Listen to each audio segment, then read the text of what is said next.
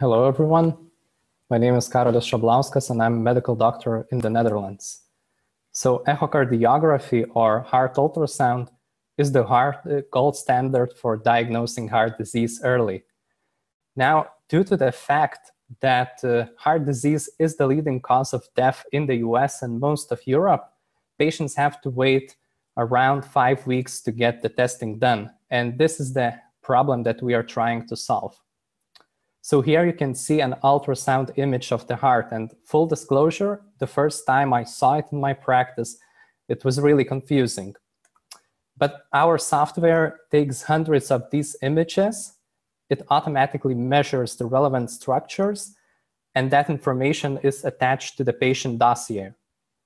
So this reduces the examination time by half, because around 50% of the total test time is just pushing buttons. But it also keeps the accuracy consistent. And the time reduction allows the hospitals to perform more tests during the same time. Now, compared to other similar solutions, we are the only ones that cover all the required measurements in standard echocardiography protocol. We also have access to a vast database of cardiac images.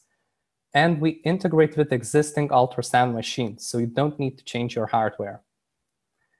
Currently, we have received our bioethics board approval, and we are starting our clinical trial next month. And we are looking at CE certification, which is equivalent to FDA approval in the US later next year. So if you want to collaborate on AI and heart ultrasound research, or you want to integrate the tool into your software, or you're looking to invest, please reach out to me. Much.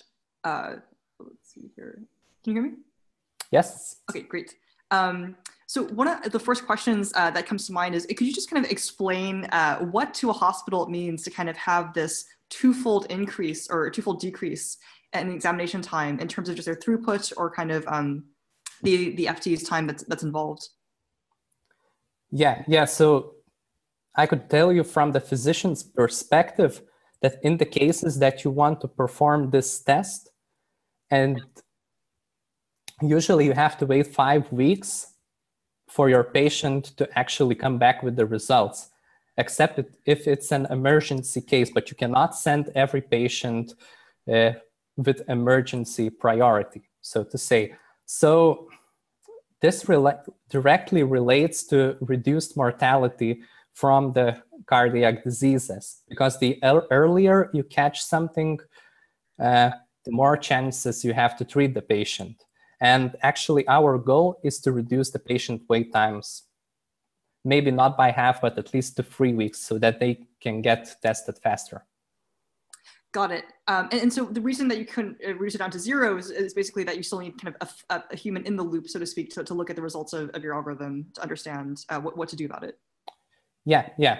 But ideally, the physician only looks through the results. If he agrees with them, he can already change the treatment or discharge the patient. And we actually do put this information in the report. Okay, fantastic. And then maybe a couple other questions I just want to touch on. One was, it seems like having access to data is one of the largest challenges in your field. Could you speak a bit about the data that you're using? Kind of, is it proprietary to your company? Yeah, so we have a partnership with the biggest hospital in the Baltics, so Lithuanian University of Health Sciences in Kaunas. And I'm also working on a partnership in a hospital here in the Netherlands. So yeah, so we already have access to a lot of data. Hopefully we will get access to more of it. And all of the images are anonymized. So yeah, so that's to ensure the patient safety. And yeah. Got it. And then maybe one of the questions that I would have is, given the amount of information on a per patient basis that you have, what other interesting signals might you be able to pick up on? So if you were to generalize beyond what's currently sort of used in this context, what might your algorithm be able to kind of additionally see that most people would not see a normal course of observation?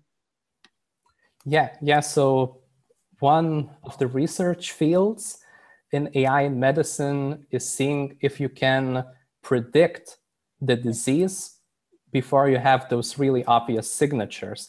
And it turns out that for some disorders, this is certainly possible. And because we also have the anonymized clinical data, we can see what kind of diseases have developed for those patients. And this is what we are actually trying to do. So matching the imaging data to what happens to the patient, let's say in 5 years or something, and that you are prepared for those things.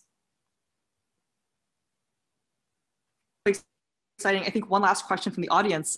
What kind of problems would you face getting adoption around the world, for example, in the US? Yeah, so one of the things is certainly the aspect whether the doctors trust these kinds of systems.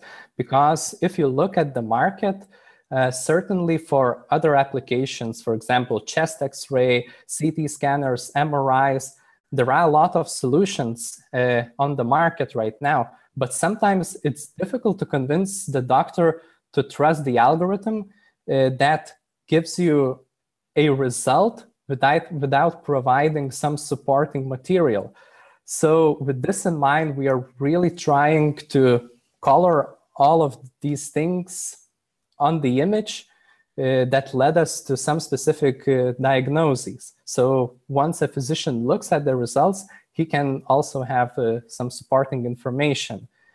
And yeah, regulatory approval is also one of the issues. And for example, in the European Union, in order to get certification for medical software that's related to AI, you have to go the same path as you would for the full ultrasound machine. So in our case, we are looking at medical device certification, even though we are software. But yeah, they are looking to change these things a bit. So maybe introducing specific certification for AI solutions. Okay, fantastic. Thank you so much for the presentation. Okay, thank you.